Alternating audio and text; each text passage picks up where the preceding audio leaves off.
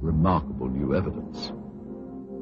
If this film indeed corresponds with Vereshchagin's story, what we are looking at is the scene of the crash site in Pereosovsky as viewed by a camera on top of a military truck.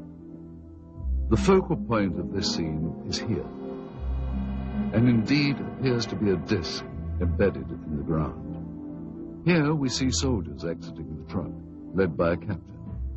The troops are met by another officer, this one a major, and then they join other soldiers and officers already on the scene.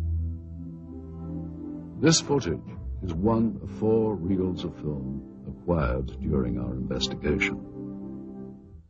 Explore it.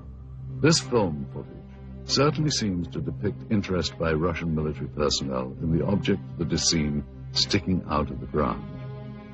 Soldiers, officers, and civilian-clothed agents are deployed around the site, and they appear to be both guarding and examining the object. This is what we found on one of the 4 reels of film obtained in Russia. After viewing the footage, we were able to determine that it was most likely shot with 2 separate cameras.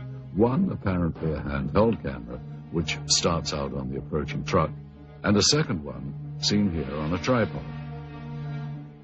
As the soldiers march past, you can see the cameraman turn to follow the troops. Here we cut to the other angle, the point of view from the tripod camera. And here you see the handheld camera as the truck pulls up. Both cameras change vantage points several times during the film, as if to get better views, or perhaps under orders of a superior. From this angle, we see yet more troops arrive. Author Veniamin Vereshchagin described... Знаете, в дальнейшем события приняли более такой масштабный характер. По просьбе КГБ